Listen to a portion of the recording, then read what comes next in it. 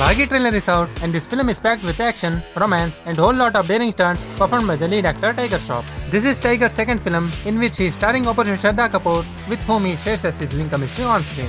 Talking about the film's action scenes, after Heropanti, I knew I had to take the action to the next level with Baaghi, what with having a hero like Tiger who could pull up what I imagined. I took a year to design the entire action of the film and I was meeting and choreographing the action with my team over a year before we even started filming, said director Sabir Khan.